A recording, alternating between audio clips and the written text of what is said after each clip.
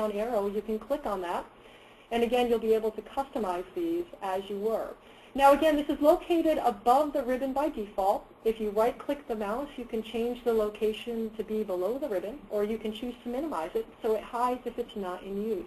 And again, just a quick tip here, if you right-click on any ribbon command, you can add that automatically to your quick access toolbar. Again, these are powerful shortcuts that you can go ahead and use, as a regular basis. Now, we've clicked on the Office button. Again, I invite you to go ahead and click with me. The Office button replaces the file menu commands. Let's take a quick peek at those and see what's underneath the Office button. Of course, you can create a new template or a presentation, and those, if you check it on that library right now, they've expanded those templates, and boy, does that give you a running start, whether you're creating something for the office, doing something for the PTA, or doing a flyer for a tag sale. There are expanded templates there with vivid colors, expanded galleries. You're going to find a wow for even the most seasoned presenter. Somebody who's been using this now for 30 years, you're going to find that you've got some new ideas on how to spice up your existing communications. Of course, you can open or close. A quick note here on saving. We'll talk later on about this, but if you click your Save button, that will save it in the new style or file extension. That's going to be a PPTX. A Save As, you have options for not only saving it in a compatible format. We have to be careful. Our new presentations aren't as compatible going backwards in earlier versions of PowerPoint. They may have to download a patch to be able to open yours if you don't use some of these other save options. New to here, again, Save As, we have a PDF or some read-only options. We're going to talk later in the session about why that's important. Again, of course, we have our print and our preview functions hiding here under the Office button. But I encourage you to go ahead and click on the Send button. Again, if you're looking at this while I am, the distribution here options have improved. The Pack and Go is no longer with us, but we have, again, an expanded opportunity to distribute our presentations here for email, and again, we have a variety of options of saving that as an attachment. Go ahead and click on the Publish option. Again, remember our Pack and Go, we have two other options now instead, under Send or now Publish. You can still package this as a CD. You can publish those libraries. Again, you can send it to a blog or any other distribution. And as you're looking at that Publish command, again, your Create handouts in Microsoft Word is also hiding under there. Quick tip there, don't be afraid to try that. And again, if you're looking at your Office button, at the bottom, underneath those options or your most recent documents, you're going to find a PowerPoint Options button. I encourage you to click on that. Again, that's where some of your default options are hiding. And that's where this replaces the Tools menu. And again, your options used to exist in the old format. And this is where you can change some of the popular, the proofing, or the save options right here from the menu. And again, this is found under the Office button. Now again, our ribbons offer one-click access. Why is that important?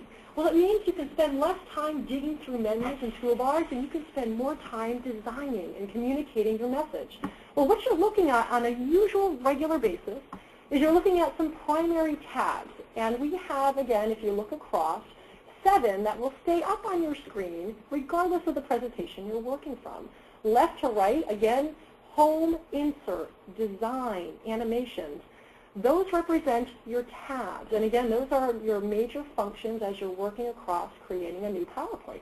And again, within every single tab, you have a set of groups or commands that are organized by task within each tab. A group name, as an example, would be Home tab, and then Clipboard group, Slides group, Font group, and Paragraph, as an example. For some of your groups, you'll find a launcher arrow. My mouse is pointing to it. If you click on that, you might find one of the old menus from 2003. And again, that just helps you, again, give you another way of using the commands on the ribbon. They're organized by groups for a reason, folks. They put them together in logical orders. They're meant to be easy. You have your commands now at your disposal, right at your fingertips. Now you'll notice that 2007, you may see some buttons that are grayed out. That means in context, you might have to select the slide text in order to activate those ribbons. Don't be afraid to do that. If it doesn't work the first time, try and click within your slide or somewhere on your screen to try and activate that command. Now in other cases, I have an example on the right-hand side of a contextual tab. And again, just by definition, that tab is in context. That means if I click or insert an object, as an example, we use clip art. We use graphics to help communicate our message in PowerPoint. If I insert an audio file, a header or footer, anything I add to my slide is going to be considered something new to my slide. Well, that's going to trigger what's called a contextual tab. And how I edit or change that object will be, again, found under these tabs, such as a format, a design, a layout. Again, these tabs are meant to be extra. They're only turned on when you activate that object. So don't be afraid, again, if you're trying to change that picture, maybe you want to change the fill or an effect, you have to select it. Try clicking on it to go ahead and make that work. Again, a reminder, if you need to minimize that ribbon or if it disappeared by accident, right-click your mouse on that ribbon and you'll go ahead and find that without any problem. Again, the ribbon represents one of the biggest changes for 2007.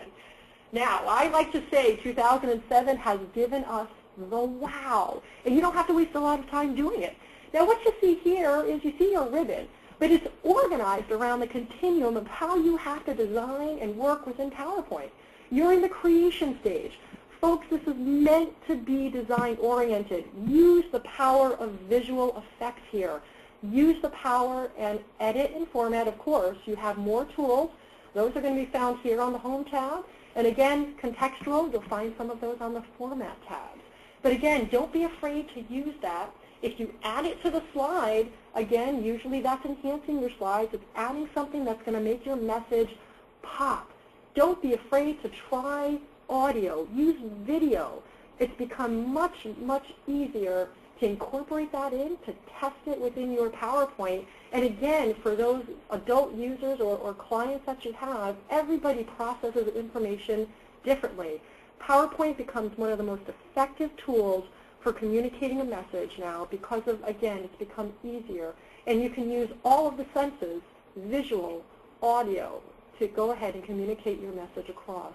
Don't be afraid to use that. Again, your Insert tab, your Design tab, now become your tools.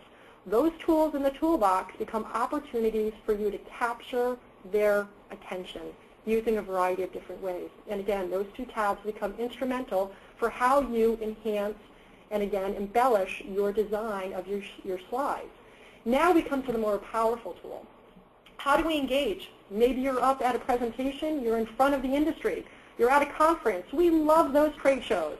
You better be using PowerPoint. You have to use 07 because your ability to animate. Animation should be used in a balance. But again, you're using it to capture people's attention. You're